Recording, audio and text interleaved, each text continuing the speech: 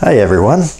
Today I'm going to be making a D-bit engraving bit, and I'm going to try to do this in a way that most everyone could possibly do. If you've got a lathe and a mill, you can do this, or even if you just have a lathe and you want to spend some time at the grinder, it's pretty accessible. I'm going to turn a 60-degree point on this, and then I'm going to bring it over to the mill and mill a flat on one side halfway through. Then I'm going to harden that. This is 01 tool steel, which is very easy to harden in the home shop. I'll heat it up to non-magnetic and then I'll quench it in oil. Anyway, if this is the sort of content that you like, please consider hitting the subscribe button if you're not subscribed already, and let's get into it.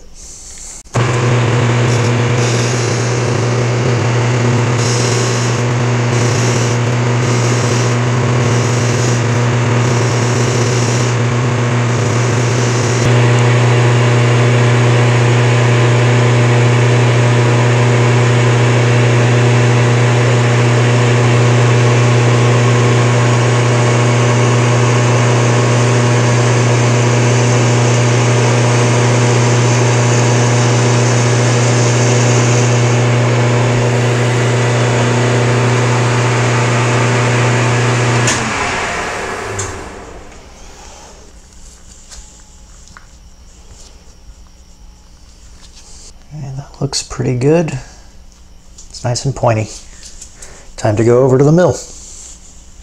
Now I'm going to mill away half of this tool, and this is a pretty straightforward milling operation. I'll touch off on this side, and I'm not going to move in quite to halfway first. I'm going to move in maybe about 150 thousandths instead of 1/875, and that'll leave a little bit of room that I can take a measurement, because I want to get this point exactly on center.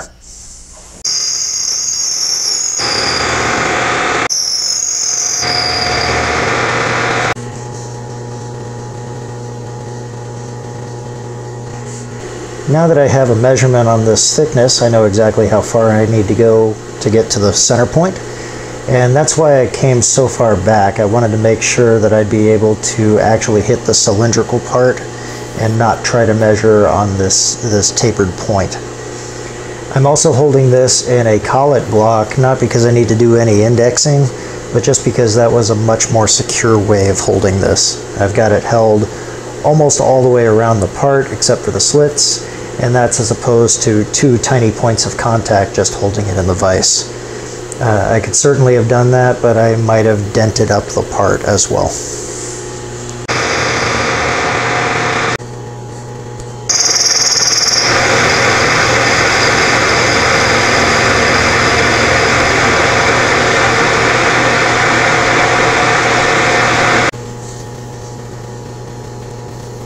Perfect. Exactly where I want to be. I've got half the bit milled away, and now I'm going to go ahead and heat it up with a torch until this tip is non-magnetic, and then dunk it in some canola oil. Here's my can of canola oil. I have a small rare earth magnet that I'm going to stick to the side of the can.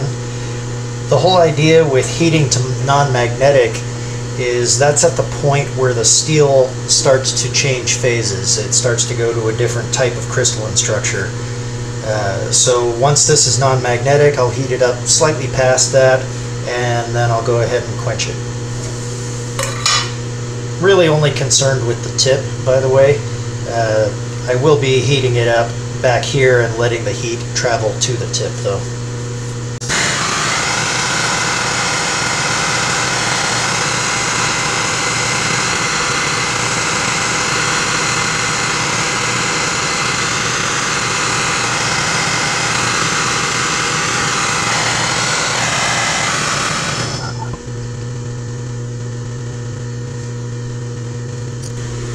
This is now glass hard. This is straight from the flame into the oil. I'm going to do a couple of things. First of all, I'm going to clean off the scale, and I'm just going to use a piece of Scotch-Brite for that. And that way, when I heat this back up, I'll be able to see the temper colors. And I want this to be a metal cutting blade, so I'm going to make this nice light straw color up at the tip. That's the very first color you should see when heating steel.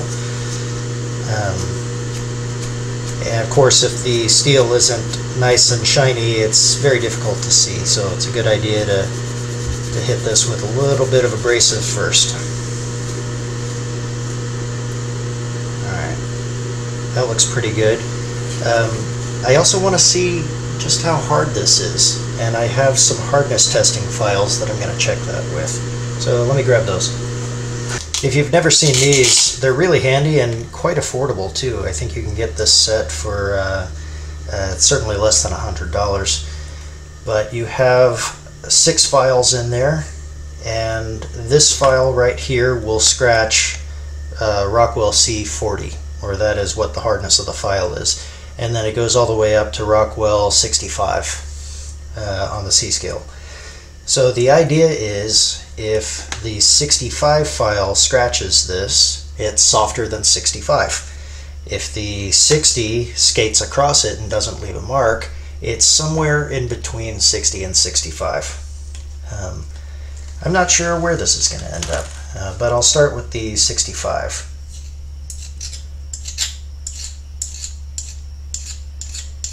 And it's definitely scratching it. It does seem to want to skate across it. 60 is skating pretty good, but still making a bit of a mark. I'm guessing 55 will not leave a mark at all. Yeah, that's skating across it quite nicely. So it's somewhere between 55 and 60. Of course, there's no, I don't have a good way of actually testing exactly how hard it is, but for my purposes, between 55 and 60 is totally fine. In fact, I probably really don't need to temper it back. I don't want it to be too brittle, but at the same time, it is a cutting tool for metal, and I think that's probably actually softer than I need. I'm going to try it as is rather than tempering it. But if I did want to temper it, you can kind of see the remaining bits of color from when I was heating it up. This is where my tongs were holding it.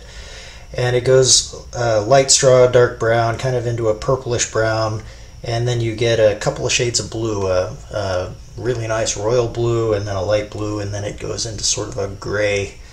And those are all very easy to see and very easy to gauge the temperature with.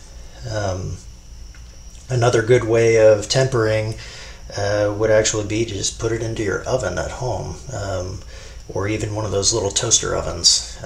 They get up to about 400 degrees Fahrenheit. I'll have to look up what that is in Celsius. And it's a decent way of tempering things back a little bit. In this case, though, I think it's probably gonna do fine. So let's see what it looks like in the mill.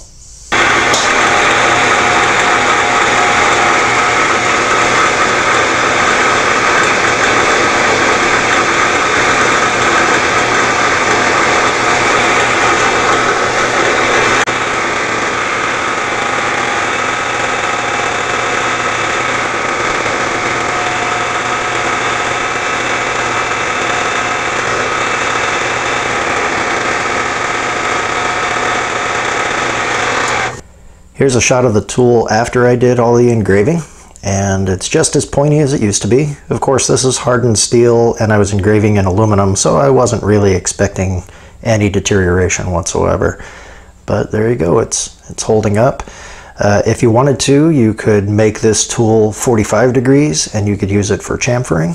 You could make it any angle you want, of course. Maybe a shallower angle would be a more suitable engraving tool. This one left quite a few burrs. Ideally too, you would want to have some kind of relief back here, similar to a countersink, but I don't have an easy way of doing that. and I don't want to try freehand grinding it and then ending up screwing up the point or making the point off center. That would be bad. But yes, ideally on any kind of cutting tool you would have some kind of relief so this backside isn't dragging. Speaking of dragging, you could just drag this across the part as well, and I did that to get rid of some of the burrs. I just didn't put it on camera. There's no reason that this wouldn't work just dragging right across the piece and cutting the line that way. I hope you found this video helpful. If you did, please consider hitting the like and subscribe buttons down below. And over here, I've got a link to my most recent video.